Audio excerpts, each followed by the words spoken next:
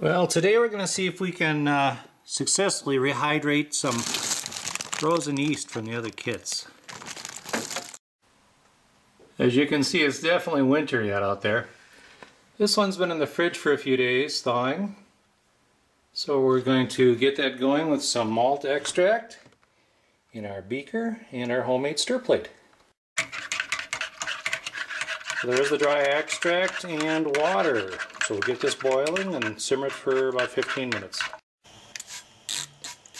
A little bit of Star Sand to make sure everything's clean. We'll swirl that around, let it sit for a bit. 10 more minutes to go on the simmer, then we can chill it down. As long as Mother Nature's providing it, I may as well use it to chill down my little experiment today. Well, this should work out pretty good. Well, it looks like we're sitting about 180 here. And the time is up. And in we go.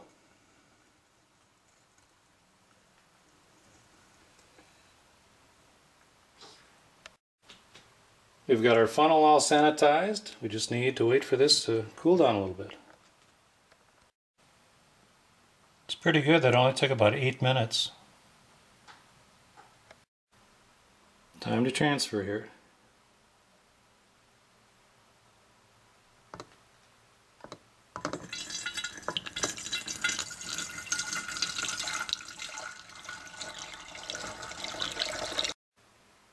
We'll give our yeast a little shake and throw that in. It does smell good too.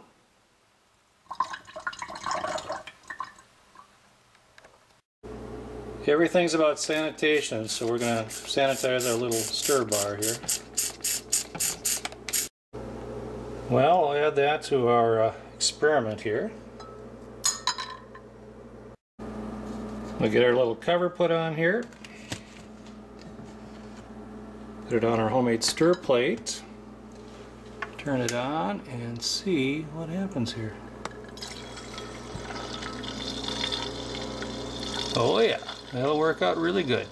Let this sit for a couple of days and see if our yeast will take. So, hope you enjoyed our project.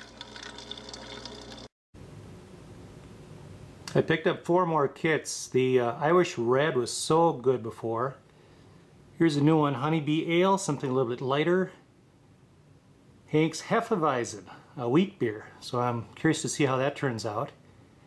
And lastly, a Liberty Cream Ale. Yum!